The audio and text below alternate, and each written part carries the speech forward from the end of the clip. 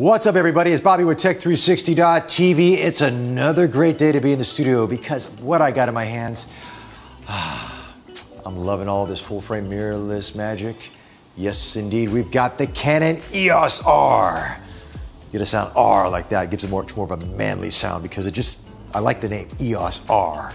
Big thanks to Canon Singapore. We've got this for a few hours before heads off to Japan, but I want to give you a hands-on impression of what I think about just using it for, a couple hours, shooting with it, my thoughts on the ergonomics and so forth. So let's get down to it. Let's talk about the design. Now, the design, it has a very Canon DSLR look to it, okay? They really didn't differentiate, let's say, from the Canon 6D Mark II, which we have in the studio, by the way. But it is a bit more minimalist, sleeker. It's not as wide as the DSLR, but it still has that same kind of heft in a way. But the grip, Canon really did well with this grip. Oh yeah, I mean, other ones, the pinky's hanging off, doesn't know where to go. Canon thought about the pinky. The pinky's all covered. 4 fingers, just grip it like, That sounds a little bit bad, but you know what I'm talking about. Build quality, though, it feels very, very solid. I mean, when I saw the images, I was thinking, is this gonna be a bit plasticky? But no, it's not. I mean, there are, of course, plastic bits on it, but this is magnesium alloy build to it. It feels really sturdy, and there's a lot of weight to this, especially with this 24 to 105 kit lens. It's a weighty camera. So if you're looking for something light, maybe the 24-105 wouldn't be the choice. Maybe you have to do something with maybe a wider angle, a 16-35 or something like that. But with this kit, you're gonna feel some weight. What else about it? You're gonna notice there's a different layout of buttons than you're probably used to on the Canon DSLRs. We'll compare it to the 6D Mark II since we have that in the studio. Near the grip, there's a lot of functionality with buttons that don't have a lot of labels and dials, and it's going to be a learning curve. Control with your forefinger and your thumb, and you're gonna be doing a lot of that. So I would exercise these 2 fingers before you start because you're gonna have to be very good working the 2 tiles and the buttons at the same time while holding the camera, okay? Not a problem, you'll get used to it, but it is a learning curve.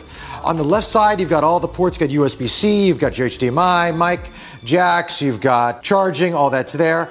On the back of it though, Canon's done some cool things here.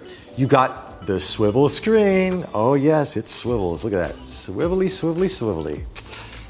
They're the only one that's doing it right now. Gotta give it to Canon for the mirrorless full frame system. They went swivelly. You also have this touch bar sort of control where you can customize it to be exposure, ISO, there's a lot of features in the menu. I tried it, I couldn't get it to work right away, but then again, this is a pre-production model. In terms of software, I mean, the hardware is final, of course, but the software is pre-production, so we'll wait for the updates because I think one's coming up in Japan, and when we get the camera back, we'll be doing a full review, so I don't want to say too much about that, but according to Canon, you'll be able to customize that, and it works pretty well. Okay, let's talk about the lens design here because that's also been updated as well. It's a sleek, more modern design. Of course, you have the zoom capabilities here, then you have a customizable ring here. So it can be exposure, ISO, however you want to do that, you can customize that. This lens has image stabilization, not all lenses do. This one does because there's no IS in the body, okay? People are complaining about it, but it is what it is. Some people say you get better picture quality without IS in the body. I don't know, but it is that way. So let's talk about the card slot for a second because that's what everybody's complaining about. Yes, it's 1 card slot, hasn't changed from the camera I got, from anybody else got. It's 1 card slot UHS 2. Okay, get the tears, wipe the tears away, let's move on. Let's talk about the LCD display on the top of the camera, which is nice because it shows you all your mode functionality and so forth. And if you notice, the camera's off, but I still see what mode I've left the camera in. This is actually quite good because sometimes we leave our camera off for a while or we forget and then we turn the camera on and like, oh no, I gotta change modes.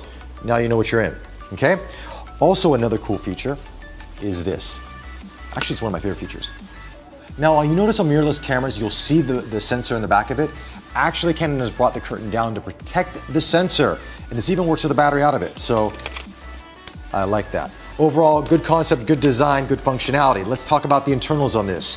You've got a 30.3 CMOS sensor, full frame sensor, dual pixel autofocus on this, 5,655 user selected autofocus points.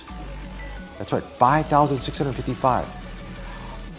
I didn't test to see if there's all 5,655, that would take me a while, but I can tell you that just by moving through touch focus and adjusting focus points, it covers pretty much the whole entire frame, so I'll take Canon's word for it.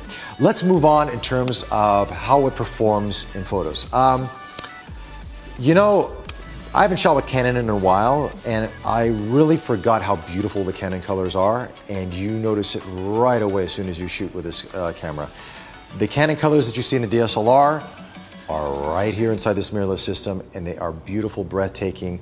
The images are sharp, great bokeh from this lens.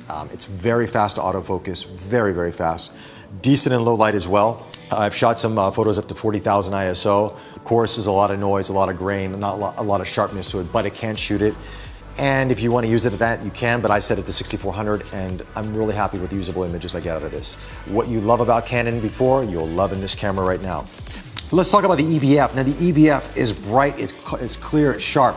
3.69 dots, 3.69 megapixels, however you want to put it. No issues with it. I mean, is it class leading? No. I think that award still goes to Leica with the SL, but it's close, it's competitive with what we're seeing from Sony and Nikon, so no issues at all. You're not gonna have a problem with it. Images are sharp, you're really gonna see what you focus on. It's good to go. And speaking of the clarity of the EVF, I also wanna talk about what it's like to shoot pictures out of it, because there is no blackout. That's right, there is no blackout when you shoot with this, at least from my experience of it so far. And that's always a good thing. Blackout, some people hate it, some people love it. It doesn't usually bother me, but it's nice not to have it. And you don't see it in the EOS R, so I do want to give points to Canon for that as well. Overall, my conclusion on this is that it's a valiant effort from Canon. I really like it. It's durable, it's robust, feels really good in the hand. It is going to be a workhorse for many people. Would I say this is going to replace your 1DX Mark II? Maybe not. But you never know what Canon has up their sleeve. I don't know, but you never know. They could come out with a more pro mirrorless version. But I think Canon's on the right track with this, and I can't wait to get it back from Japan and take it through its paces and give you the full review coming up in a few weeks' time. So anyway, with that, leave us a comment, suggestions below. Don't forget to subscribe to us on YouTube, follow us on Facebook. Until the next one, take care.